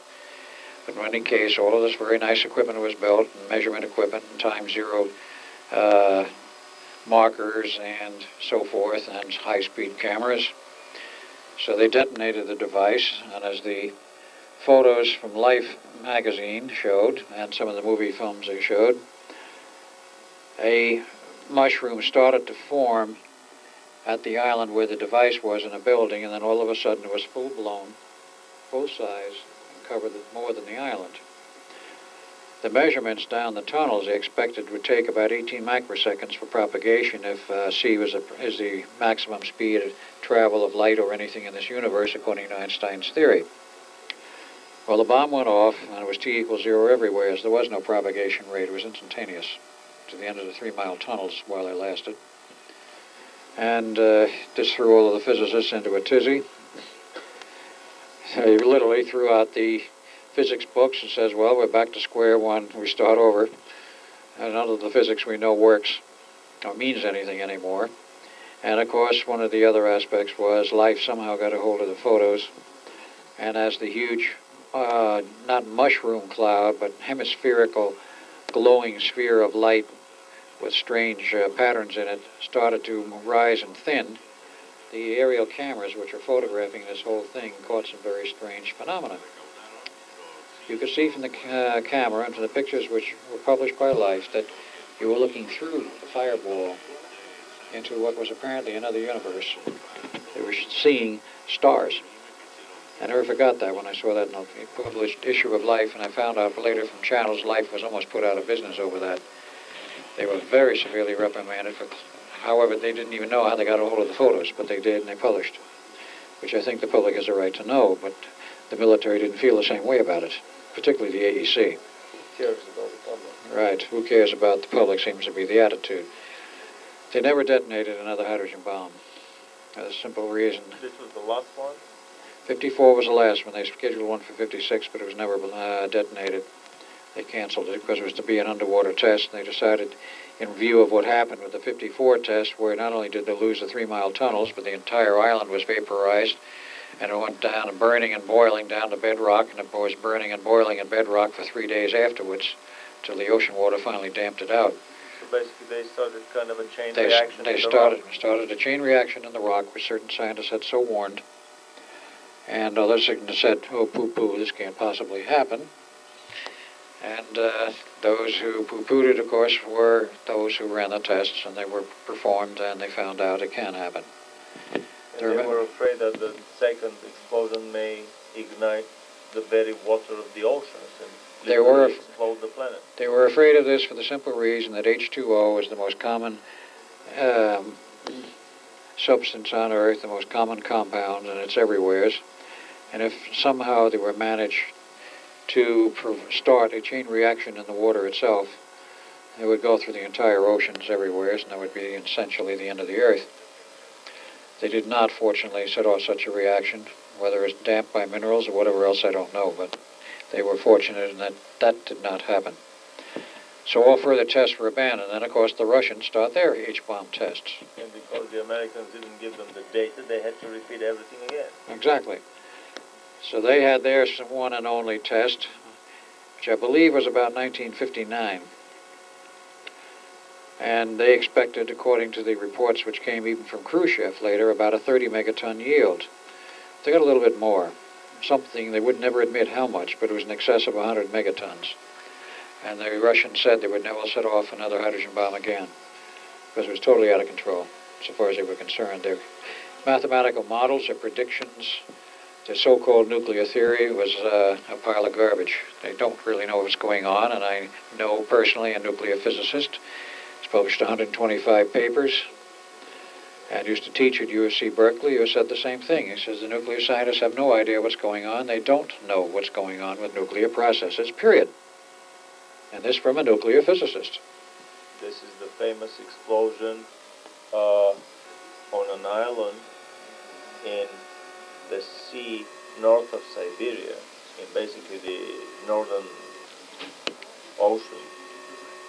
That was so powerful that it broke the needles on the seismographs, not only in Russia but in many other countries. The earthquake created, but it was so powerful. Well, that one I did not hear of. I most certainly don't hear of everything, and that's why it's necessary for people to get together and compare notes and do networking. Today, the networking via computers is what's getting information around faster than it can be stopped, because you cannot stop the network if the computers are on. It's nationwide. And all of the little computer bulletin boards, which are maintained privately. And this kind of information does get out. Back in the 50s, there were no computers and computer networks. It had to be verbal. Talking about nuclear bombs, I was very interested when you mentioned that there are persistent rumors and even comments by some major physicists, Oppenheimer included, that the two devices that were exploded over Japan were actually of German origin, of German production. This was alluded to by a German who was writing or connected with the book that was published in Toronto, Canada, outlining the history of the UFO development in Germany, and also making some passing reference to the nuclear program which Germany had ongoing during World War II. And it was known, it was found out after the war was over, it was known that the Germans had developed and had built a number of atomic bombs which were in their arsenal and apparently never used. And they were working on a super bomb of a totally unknown design, which they were going to plan to use on New York or London, probably London or New York, whichever they chose to wipe out first, which, according to the reports, a single bomb about the size of a pineapple was sufficient to wipe out the entire city, which is to say it was more powerful than the hydrogen bombs which were yet to be invented. But this could easily be an antimatter bomb. Very possibly. That's about the only thing that would do it. The German technology was so far advanced beyond ours, it's unbelievable, and it's unbelievable that they lost the war. But they did. And perhaps better for all of us that that did happen. But their technology was very advanced, and they were into these areas. The reports were that, and this was allegedly admitted by Oppenheimer after the war was over, that the 2 bombs we dropped on Japan at Hiroshima and Nagasaki we did not build. Because we had an extreme shortage of plutonium. There was not enough plutonium to cover the head of a pin in May of 1945, and which was when Germany surrendered. It was May of 45? Yes. May 45. And by the time we came around to dropping the bomb in 46, there was a lot of time in between. No, actually 45, August 45. It was August 45, okay. There was a few months in between, and it was in that interim period that we suddenly were able to develop a bomb which was dropped, or actually not dropped, but tested at Trinity, New Mexico, allegedly the first nuclear device we had built. And within a few weeks after that, we dropped 2 bombs on Japan. The question is quite well asked. If we were so short of nuclear materials, they had enough uranium-235 to build bombs, but those were the huge devices like Fat Man, or Fat Boy as they called it, which required a gun barrel to bring the 2 charges of parts together. A howitzer barrel. A howitzer-type barrel, especially made by the Navy. And it was not a particularly high-yield device. It was rather sloppy, but at least it proved the principle. The question is, did we carry something like that over Japan, or did they drop one of those, and it was later claimed the Nagasaki bomb was actually a plutonium bomb? I can't prove it at this point. But I do know there were enough records at Los Alamos, where I was at the end of the war, to show that the Germans had developed quite a few nuclear devices.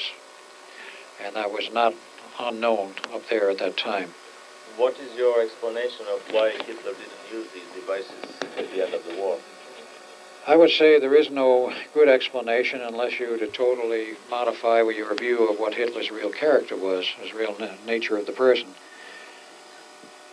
He has been painted, of course, by many news media, continuing to this day, of course, as being a monster, a person without any feeling or heart, who's out to conquer the world. All of the records today show he was not out to conquer the world, and there's the actual military aspects of the weapons development in Germany were very peculiar. They would not release a weapon into general use in the German military until they had already produced a countermeasures weapon. There is no countermeasures of any type to an atomic bomb. Not at least that were known at that time or now. That is, after the bomb is triggered and set off, there is no countermeasures. The only countermeasure is that you don't set it off. It may have been for that reason that Hitler refused to use it. So that's a speculation, of course, at this point. If he had it and he was losing the war, why didn't he use it as a military weapon? He many times ignored the advice of his own military high staff because he got into the area of the Aryan racial considerations, the racial superiority, and when the British were on the beach at Dunkirk waiting to be evacuated back to England, after they were driven into the sea, the German High Command wanted to kill all of the British because, after all, they were soldiers and there was a war on, and there's about 500,000 and there were prime targets and legitimate targets in terms of war to be eliminated, as you would eliminate any army in the field. Hitler interceded and says, no, you will not attack them, you will let them escape. They're Aryans, you don't kill Aryans. That was his thinking at the time. The British survived, of course, and some Australians and others with them. And the end result, of course, they lived to come back to Europe another day, which, of course, did happen. But he had some very peculiar philosophies, and one among them was he did not want us to wipe out necessarily a lot of Aryans, which he considered the British as being. So one has to take another look, no matter how difficult it may be, at some of Hitler's philosophy and find out where his head was really at, because you will not get a true picture from the current propaganda or the ongoing propaganda from the end of World War II. or during World War II. Much of the propaganda that was against Hitler from our side after we were in the war, of course, portrayed him as a beast. But remember two things. Hitler never had a bodyguard. He had military around him, but he never carried bodyguards around with him like every president in the United States does, particularly in the last two administrations. And number two, when he went anywhere in Germany, the children all ran up to him. They actually loved him. And children have a way of knowing psychically when somebody is evil. Now, if they didn't shun him and they ran up to him on a regular basis, you cannot stage manage this all the time. You can stage manage it perhaps a good part of the time. But all of the newsreels are there as testimony. He went all over Germany, sometimes very much alone, without bodyguards, would hike in the mountains alone. If that man was so evil and so hated, why did the German people not attack him? Very similar to the way Russian children would rush to Stalin and shower him with flowers and kisses and hugs. It's an interesting way of how a totalitarian country can manipulate its population and through propaganda can paint a picture of a person being the father of a nation. True, and he was, in the case of Hitler, he was considered not only the Führer, the leader, he was considered in many respects the father of the new nation, the Third Reich, and that he had made many promises and he kept them all, namely guns and butter. He would pull the nation out of the poverty it had been in, rebuild the nation, rearm it. He did all of these things. Regardless of how he did them. And regardless of the concentration camps for people who were dissidents, he did reunify Germany and keep his promises. And he also kept another basic promise, which was the reason why he achieved power in the first place, was he promised to throw all of the Bolsheviks and all of the communists out of Germany, and he did. They were threatening to take over Germany in 1928-29. It was a very serious movement, a communist movement in Germany at that time before he acceded to full power. He was in a semi-full power from 1930 on, but when the burning of the Reichstag, and he became... Which actually was ignited by 3 Bulgarians that were on trial in Leipzig for the burning down of the Reichstag. That part I wouldn't know. But that's another long story. Right. Other than the Bulgarian involvement, as usual, in not only the killing of the Pope and burning of the Reichstag, but in other famous espionage affairs in Europe, I would like you to comment if you have any information about particular extraterrestrial race involvement with the Germans. I've heard about crash saucers in Peenemünde or elsewhere in the Bavarian Alps. I've heard about some races coming and getting disillusioned and going from Germany. Well, there's a great deal of information, and Billy Myers is a source of quite a bit of it, that the Pleiadians approached Hitler, a specific group of Pleiadians, approached Hitler in 1933-34, and eventually, after first approaching the U.S. and being rejected by Roosevelt, they went to Germany, made a deal with Hitler to provide him with technology and help build up the nation. And their price and requirement was that he would take a very easy stand and no rough stuff in handling the Jewish problem, which he said, we know you have, but he says there will be no rough stuff. Now, Hitler in that day readily agreed to it, because history shows that in the period up through 1940-41, there was no rough treatment of the Jewish and other dissidents in the concentration camps. In fact, they were treated quite well. And that there were plans to repatriate all of them to Madagascar, that island south of. Right, there was that plan, and of course the Madagascarans apparently rejected it. They wanted no part of it. But in any case, there were plans to do this. The National Socialist Party, in the period prior to World War II, did not and could not conceive of a massacre of the Jewish people. They knew it was a problem, they wanted to get rid of them, but they didn't know how to do it, and it was an endless debate. But quite aside from this, the Pleiadians said they would provide them with technology, and there was the rumor and the story of a crash saucer that came down in the Bavarian Alps in sometime in late 1935, which was a source of a lot of German technology.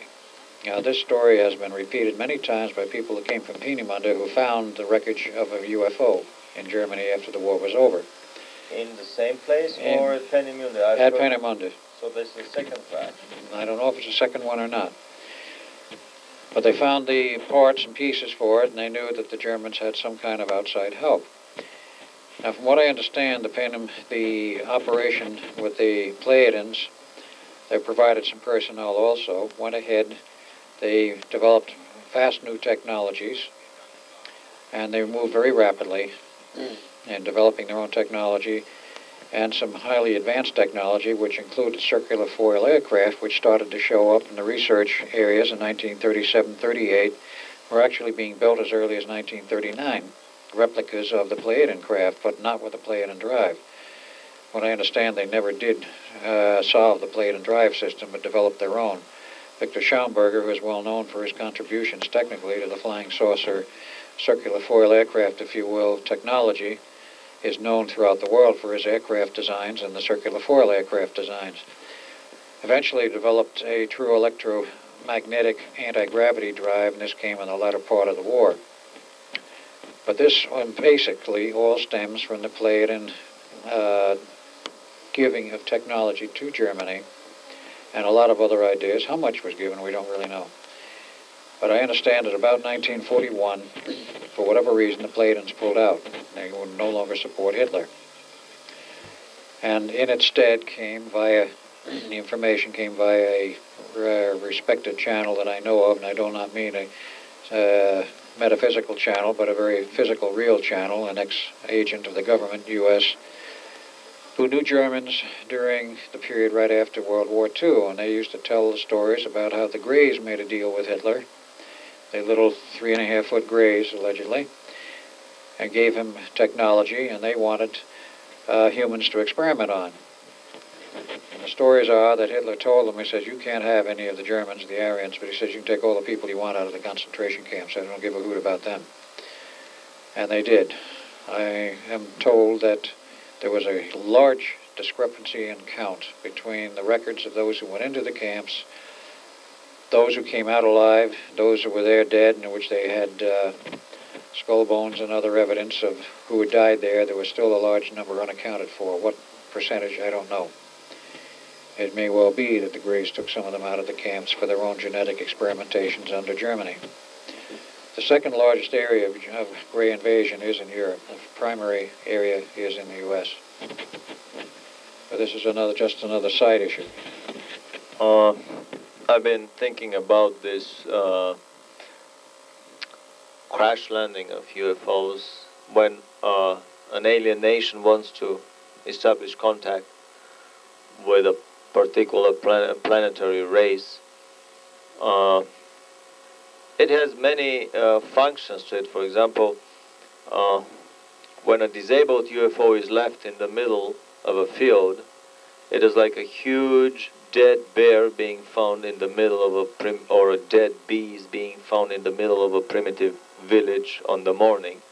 People are afraid of it, but eventually they overcome their fear. They start dancing over it, and little by little they develop their stories of how to fight these beasts. So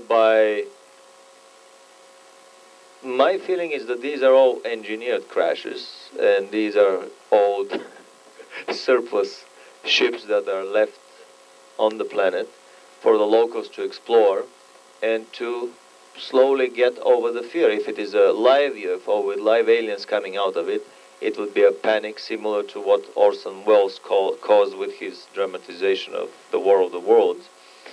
Another interesting detail here is that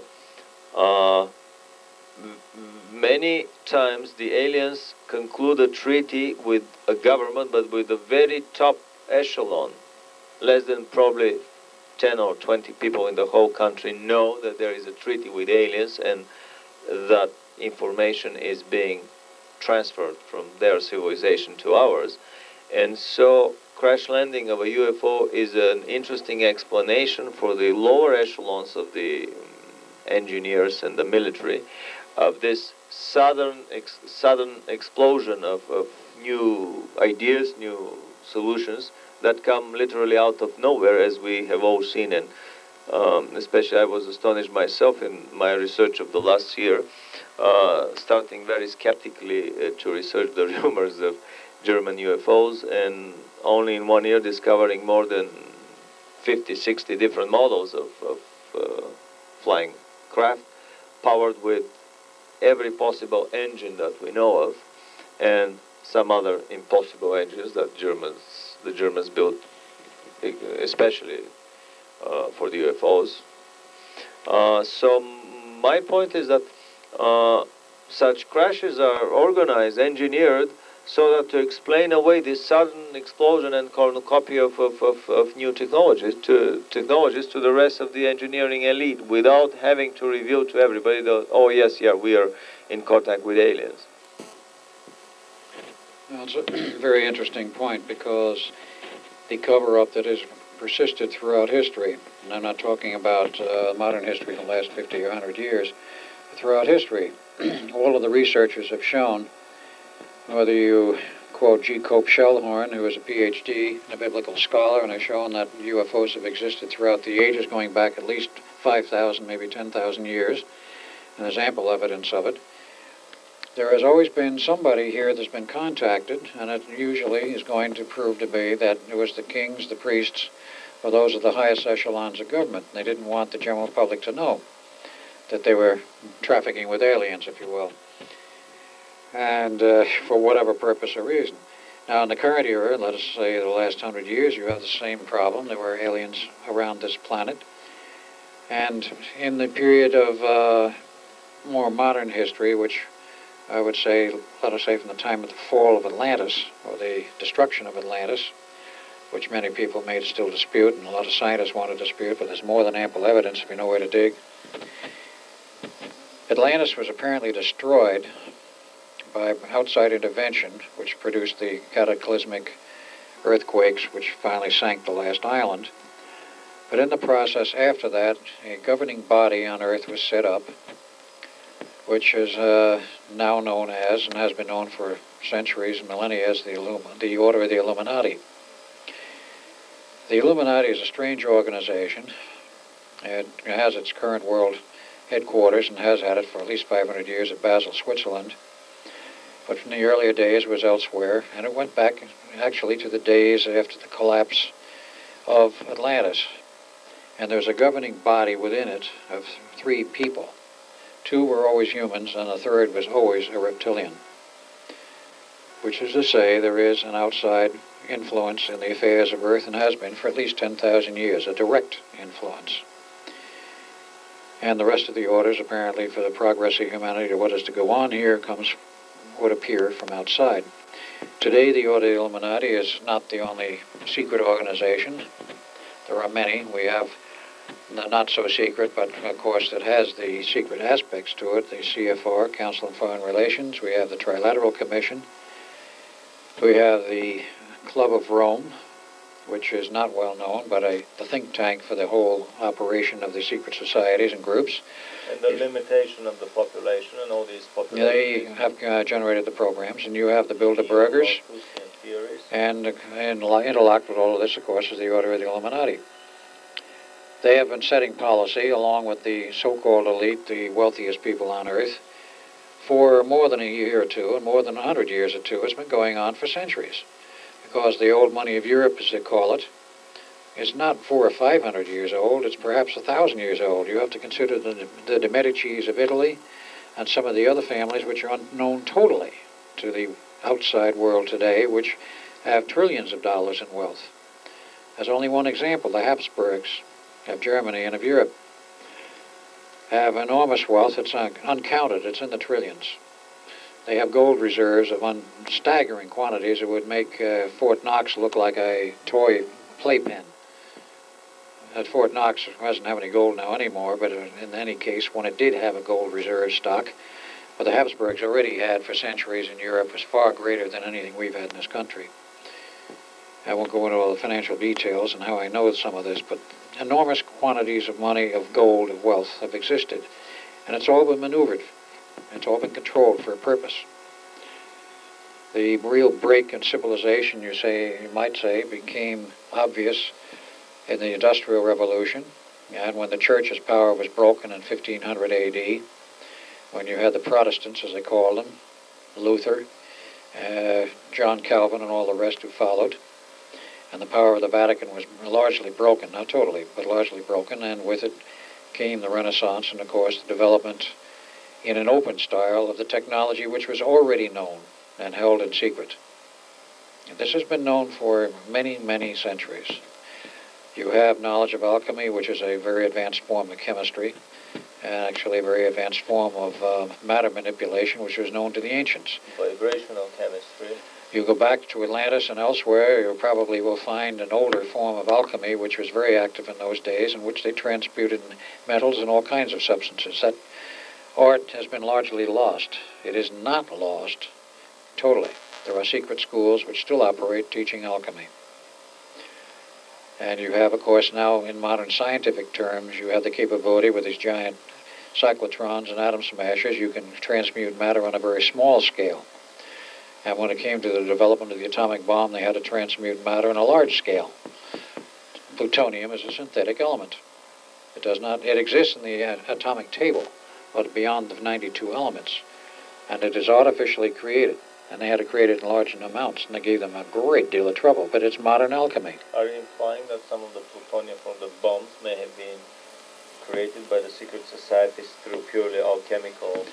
No, I wasn't implying that. I was merely stating that the conversion of uranium to plutonium is, in essence, an alchemical process because you are changing one element into another. But very crude. In a crude but scientific manner, but in large amounts. That is, compared to alchemy, you are converting it. We do have the technology today to do this sort of thing. And it's not in the form of the older alchemy, which is a very difficult process to learn, but it is real. But we're now doing it. What else are we doing that the public doesn't know about? This is the problem. You have a two-tier technology. It may be many tiers. You have had a two-tier technology for 200 or 300 years at least. Radio was used earlier than Tesla, who was given the credit for developing it and inventing it in 1893. It was used as early as 1847, if not earlier. In fact, it was used, according to some reports, in the Napoleonic Wars. To manipulate the London Stock Exchange. Right. And by other means to do some very fancy manipulation where the public and even the elite, for the most part, were not told what was going on. Only a few key people knew. These technologies have existed from ancient times, and they've been kept well hidden. They were not available to the masses because they didn't have the technological base to build them. These may have been leftover pieces of hardware. They may have been supplied by aliens. There may have been secret laboratories that could produce them by ones and twos. And not only this, but they were made... You have to have special technologies available only to the elite to continue their sense of control, their feeling of power. And every time a given technology is spread into the wider population, you have to present the next new toy for the elite. These higher levels of conspiracies that control the terrestrial elite, they never leave the guys without any new toys. It may be a new Nautilus submarine when everybody travels above surface and nobody even dreams of going underwater. It may be a program to land on the moon way before anybody even dreams of going there. It's like the British team exploration of the moon in 1897, 1898. I'm very curious of what you have heard from your channels about this. Well, there is an interesting story that went around. A friend of mine, Preston Nichols, and I can't talk about it now because he's not only no longer employed, he's blacklisted by the government totally. When he was still working with his company, AIL, I got into a discussion with him about earlier landings on the moon and Mars, namely the Alternative 3 story in the program. And he says he got discussing this with his boss one day at the company he worked at, AIL, one of the divisions of it on Long Island. And his boss looked at him curiously. He says, "You don't really know what's been going on." He says, "You don't know anything about the moon explorations of the last century." With an illuminated smile on his face. And of course, Preston Nichols, who was not usually jogged very much, probably dropped his jaw to the floor at that point because that was one he was not ready for, as much as he has been ready for. He says, "I couldn't pump anything out of the boss as to what really happened and who did it." But he implied it was just before the turn of the century that this actual exploration took place. Now we have the stories also, we know about the Alternative 3 program, but there are also now documentaries which show that the Germans went to the moon and Mars in 1949 with a circular foil aircraft. Probably the rest of the engineering was perfected down in Antarctica because they prepared these bases in Antarctica in 1939 after the 2 years of exploration and moved there before the war collapsed. How many moved there, I don't know, but there are rumors that there were thousands of German troops moved into Antarctica in the prepared quarters they had. And they continue their manufacturing either down there or in one of the friendly South American countries, such as Argentina, as one example. But they finished the development. They made the circular foil aircrafts. Pictures show them as quite large. Building in, if you can believe this, in 1943 aircraft, circular foil designs which were 75 meters in diameter and carried naval guns under the turrets underneath them. If not naval guns, Panzer-mounted guns direct from their tanks. And these are photographs which are clear enough to show that no extraterrestrial vehicle is going to carry naval guns or tank guns or a very normal and recognizable terrestrial design. These were not alien UFOs. These were German-built, terrestrially built, undoubtedly German because nobody else had the technology. When you see pictures of this, you see documentaries which show that they left and went to Moon and Mars in '49. One has to ask questions, maybe earlier. Where did they manage to complete this technology? Where did it get buried? Where have they been? Where else have they gone beyond the Moon and Mars?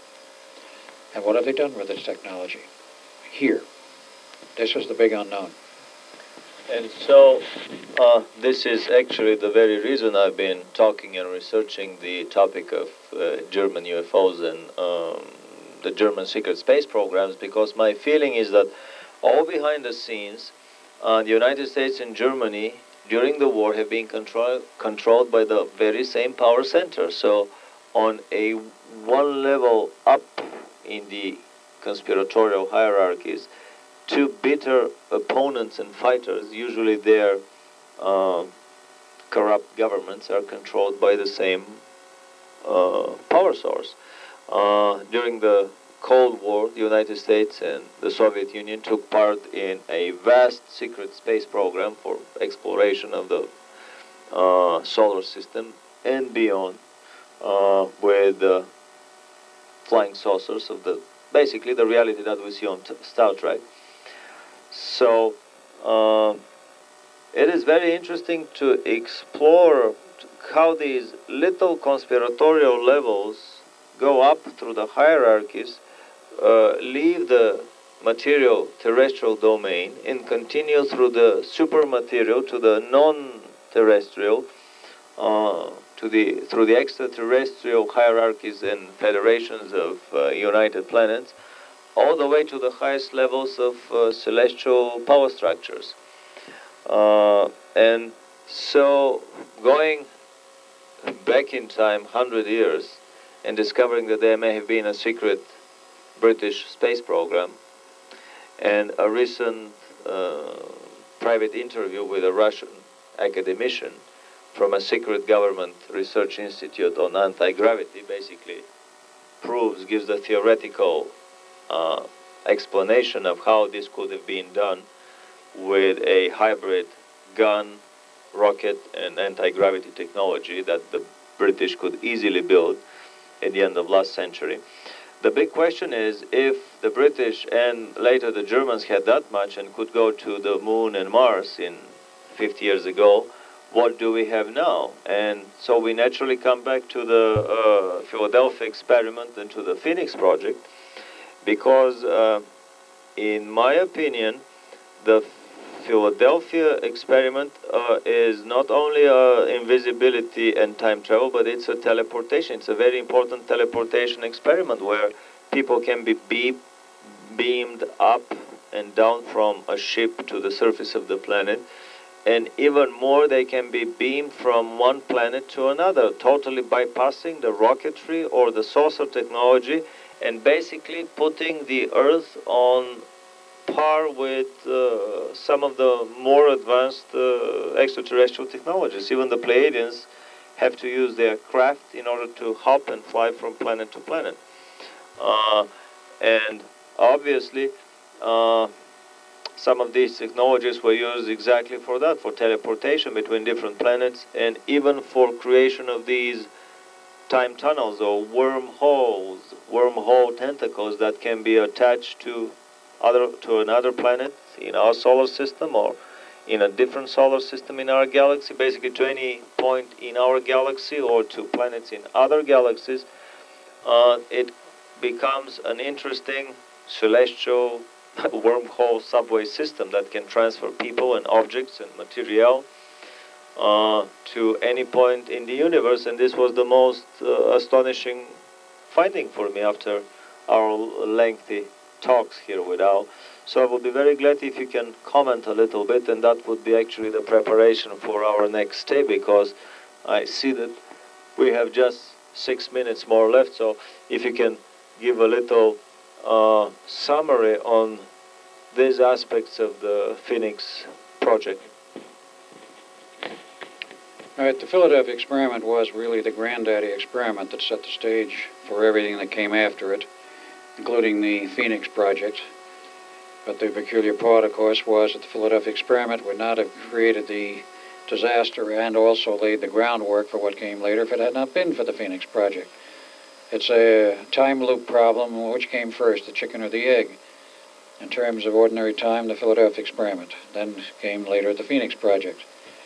What the Phoenix project in its final phases really accomplished was the creation of a transportation system in both space and time, which was capable of going anywhere in our galaxy, set a person, an object down, or pick a person or an object up and bring it back to the station, which was the primary one at Montauk. Without a second station. Without a second station. To be on that planet. No receiver. One station transportation system. Right. There was no receiver at the other end. None was required. All of the operation was done from the Montauk end. The technology for this was beyond terrestrial. It was alien technology, and there was a large contingent of aliens involved with the Phoenix project in developing the last phase of this, the wormholes in space and time aspect. If any of you are familiar with Dr. Carl Sagan and his books and his commentaries on black holes and space, he talked about the possibility, maybe even the feasibility someday, excuse me, of creating wormholes in space and time for travel through the universe without having to go through all of the encumbrance of large ships and long, tiring voyages. We did it at Montauk. It was done in the period from 1977 until it crashed in '83. The project, by the way, has been replaced. It did crash on 12 August '83 because of various reasons, of sabotage being the primary one. But the project was moved to Germany, West Germany. There was an ongoing leg of it there. Additional stations, later ones, P8 and P9 is what they call them. When I say P8 and P9, P1 was the first phase of Philadelphia, which was mind control. P2 was the invisibility prospect. P3 was the program for the wormholes in space and time. There were other interim programs where they made some of this equipment portable. P7 is now on helicopters. It takes 3 large helicopters to do a mind control number over a whole city. And then you have P8 and P9, which is the newer fixed location Phoenix projects. I only have an idea where some of them are located. I do not know if they're operational. I think it's safe to assume they probably are. At least one of those 4 that I know of is at Lake Michaud, Louisiana area, and that, of course, is a huge NASA base. 2 more in the U.S. and 1 in Canada from my data. Whether any have been built beyond, I don't know. But Phoenix proved that you can transport a person or an object through space-time. Let us say if you're going to go from one end of this galaxy far out of one of the spiral arms, you were dealing with a distance of what is classed as 120,000 light years. Yet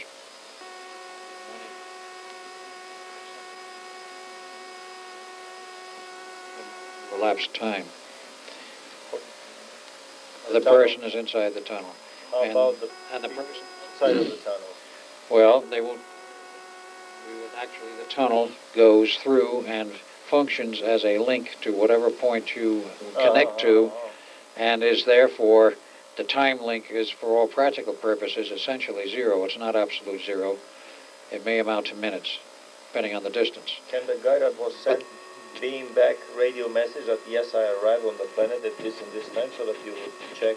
Theoretically, he could. He could take a video camera with him. He could take a radio transmitter receiver setup so they could communicate back, or they could use one of the superluminal communication systems, which has been conveniently developed during this period, where they now have an interplanetary and intragalactic communication system, which we didn't build all of, but which our government has access to, which is a C8 system. That means it travels at the speed of light to the 8th power across the galaxy with a phase shift, a matter of a fraction of a second.